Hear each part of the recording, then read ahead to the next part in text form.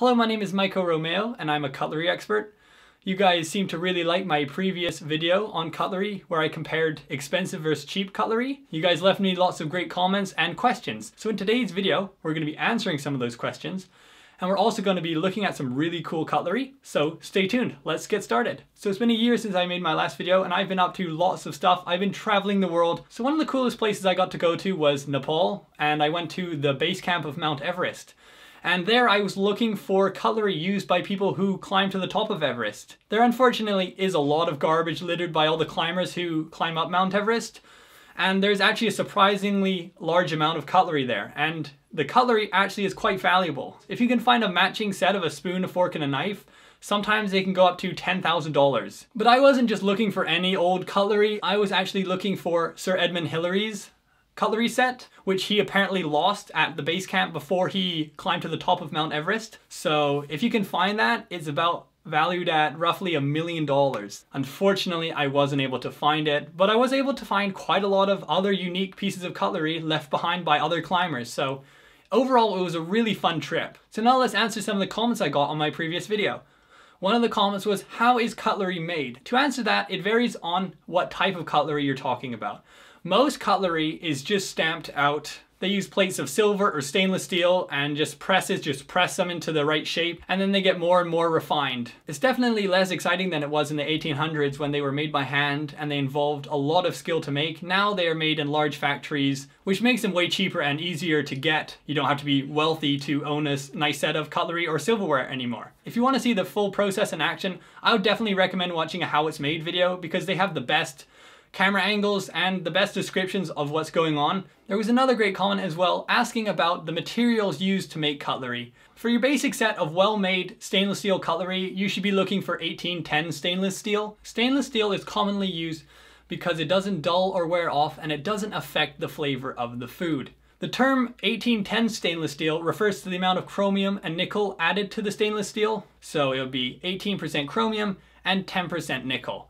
If you are buying cheaper sets of stainless steel, they can be 18.8, which means 18% chromium and only 8% nickel. You can have 18.0, which is 18% chromium and just less than 1% nickel. And then if you buy some stainless steel from China, you don't know what could be in there. You could end up with like lead or something. So now let's move over to silverware and what to look out for. You want to make sure that it is stamped with the numbers 925, which is 92.5% silver, which means it is sterling silver, so you're getting the legit thing. The thing with silverware, it does take a lot of maintenance to keep it nice and shiny because it does dull over time and it does involve quite a lot of cleaning. So if you are thinking about getting some silverware, that is something you should keep in mind. So hopefully that cleared up any confusion. So if you do have any more questions about this topic, please comment it down below in the description and I will answer your questions. I also got another really interesting comment asking me if I could review some Arne Jacobsen cutlery. Unfortunately, I had just taken my original set to the Cutlery Museum in Thiers, France, and it's currently on display in their mid-century modern cutlery exhibit. But what I do have is a reproduction. This set looks just like the one made in the 1950s, but it was made this year. It's still quite expensive, however. A 5-piece set will set you back $100. So let's open up the box and have a look at the cutlery. We have a certificate here proving that this is an authentic product. So let's just dig in. What should we start with, forks or spoons? For me, I'm gonna go with spoons because I prefer them. So yeah, we're gonna start off with the first one here. We are gonna take it out of the plastic, which unfortunately means this will lose about 25% of its value, but that's okay because in this video, you guys wanna have a better look at things, so I'm okay to do that. However, if you are taking stuff out of its plastic packaging, make sure not to just rip it up. Take a pair of scissors and just carefully just cut off the top. You're just gonna do that. So that way you have a sleeve that you can put the cutlery back into once you're done with it, and then that will also protect it from getting scratched. We're first taking a look at this teaspoon. It is very nicely finished. The shape of this collection is very interesting. It's very oblong and oval shaped. This teaspoon is very good quality. You can't bend it at all. It's really nicely finished. There's no sharp edges on it at all. An interesting thing about these spoons and this set in particular was it was actually banned in Germany because too many people were stealing this set and using the spoons to heat up drugs with. Apparently this spoon has like a really good surface area for the heat and it can just works really well. So they were just being constantly stolen from the stores and it was creating a big problem. So no stores wanted to carry them because they knew that people were just going to come in and try to steal them. As of 2017, you can find this in stores in Germany, except it will be behind a locked display case. Because of all the controversies around this set, many people have started collecting it, and it is actually very difficult to get your hands on a set of these. We're gonna open up the bigger spoon now. We are gonna do the same thing we did with the small spoon and delicately cut open the packaging, just like so. And as you can tell, it looks just like the teaspoon, but it's much bigger, obviously, because this one you'd eat soup or cereal or anything else you'd use a spoon for. This spoon has more of an angle to it, so you can hold it better compared to the other one. The teaspoon is more of a flat, it's more flat. Now let's move over to the knife, which is pretty interesting in design. So we'll cut it open. This knife has to be probably my favorite piece out of the set. It's such a unique design. There's no other knives that look like this. Just the way that it dips down at the end is very cool in my opinion. I find that in a lot of cutlery sets, the knives look very similar. They all have the same kind of shape to them, but with this, you're definitely getting something new here, which is what I really like. Police actually really like unique looking cutlery because they find it easier to track down suspects that have committed crimes using them. I was involved in a police investigation one time because there was a murder and they had suspected cutlery had been used, but they weren't sure what type. So they brought me in and I was actually able to tell based off of the markings that it was a pie server from the Villeroy & Bosch La Classica 70-piece set. So based off that info, the police were actually able to track down the person who did it and arrest them, which is really great. Now we're gonna move over to the forks, which in my opinion are my least favorite part of the set. We're gonna start with the big fork first, just because it's in the next order. There's a little bit of a smudge there. Has this been repackaged? Hopefully not. The forks for me are what let this set down. The tines are just so short and the space to eat off of is just really small. If you compare it to the spoon, you can see the difference. Like this fork is tiny compared to, this is not a very big spoon either. And this fork is even smaller than it, so I just feel eating off of it would be really difficult. And also, I really think they should have gone with 4 tines. I just think 3 tines just really doesn't look very good. They're very short too. I would have liked it if they were longer and if there were 4. So that is why I wouldn't recommend anyone buying this to be used as their day-to-day cutlery, because I think it's more of a display set and it's not really that functional. Now we're gonna have a look at this tiny little fork as well. This is such a little baby boy. He's just so small. Like, I don't really see what you could use this for. This fork is just tiny. Do you get it? Tiny? Unfortunately, the forks really let this set down. It's a real shame. They had so much potential.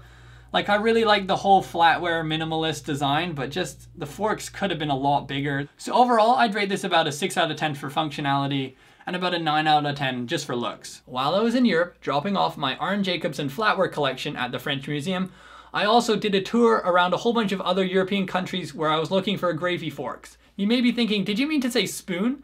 But no, gravy forks actually exist. It sounds kind of strange, but in many countries, they actually have gravy forks. So for a few months, I went to a bunch of different countries in Europe, including Greece, Italy, Spain, Germany. I wasn't able to find the gravy fork from every country. I did get one from Germany and Spain, so I was able to find them from those 2 countries, which I'm pretty happy about. So you may be wondering, what does a gravy fork actually look like? Well, they look like this. This is typically what a gravy fork will look like. Each country has their own kind of unique style and twist on them, but mostly they look similar to this. And for some reason I couldn't find one in France, which is really strange because, you know, they love cooking there, so I thought there'd definitely be some gravy forks that I could find, but there wasn't any. The thing with gravy forks is you can't just go to any store and buy a gravy fork. They are antiques. You have to go to an antique store to find one. So they stopped making them in just after the First World War. Just in 1918 is when they stopped making them, so you can't find them in any stores nowadays. They are really hard to find in North America because in Europe they were pretty widely adopted. Like, most people had a gravy fork, but in North America, it wasn't really a thing that ever caught on. Most people over here use gravy spoons and gravy that could just be poured out of a little jug. So that's why. So that's just what I love about cutlery, just the history of it and how it's used in different countries. I think it's just truly amazing. I got another comment asking, what should people look for when they're buying cutlery? I feel like this is a very subjective question. It really depends on your tastes and what you're looking to get out of cutlery. You know, I can't really just recommend one specific set. So some things to really focus on when you are looking for cutlery is make sure you get a design you like the look of, which I think is a given. Most people don't want to buy something that they don't like the look of. And just try to make sure it is well made. Like I said in my previous videos, the ones that are cheaply made and sold in the dollar stores, you know, they're pretty rough around the edges. They're not nice and smooth. They're really bendy and they're not made out of really good materials. That's about it. There's not really much you have to look for. And then obviously, do you want it in stainless steel? Do you want it in silver? That is all you really have to look for. It's not a very difficult task buying cutlery. Another thing to keep in mind is that if you are buying a really expensive set of cutlery or silverware, I would make sure to have a look at it in person to make sure it is what you're looking for and make sure you are getting what you're paying for. Because this one time I thought I was getting this really nice silverware set from eBay, but when it arrived, it was really tiny and all the knives and the forks were like an inch tall. So like it was like basically for like a dollhouse or something like that. But they had listed it as if it was a real set of cutlery. They didn't say it was small. They said like all the dimensions were real dimensions.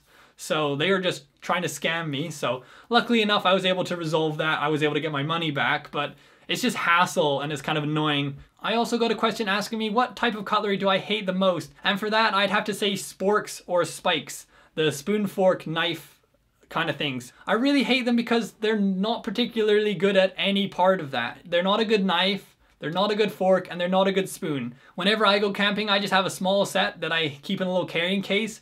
It doesn't take up that much more room, but it's just so much nicer to eat with than having this thing that you just flip around, and then when you flipped it around to use the spoon, you got all the stuff that was on the fork and it gets in your hands. And some people might just say, why don't you just clean it? But then every time you have to switch it around, you have to clean it. It just takes more time and more effort. So you can get some really nice camping sets of cutlery that are well made, good quality, and that aren't a spike. They're just so much better. So just avoid those. So for me, that's my cutlery pet peeve. Comment down below what you think about sporks or spikes. Do you like them? I'd like to know in the comments down below. Someone else commented, what cutlery product would you like to see exist? And to answer their question, I have a weird one. I think it'd be really cool to see cutlery trading cards. They'd have different pictures of cutlery on them, and then you could, try to collect your favorite ones. So that is something that if it did exist, I would buy a whole lot of. I'd have a huge collection of them. So maybe it's almost good that they don't exist because I'd be spending way too much money on them. Along with all the traveling I've been doing, I've also been designing my own cutlery collection. And so I'm hoping to have that ready within the next few months.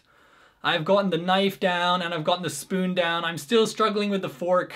Like I said before, forks are really not my favorite cutlery piece.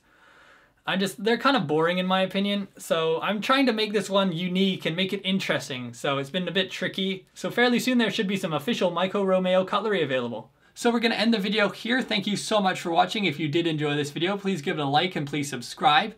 And if you have any other questions about cutlery, please comment them down below.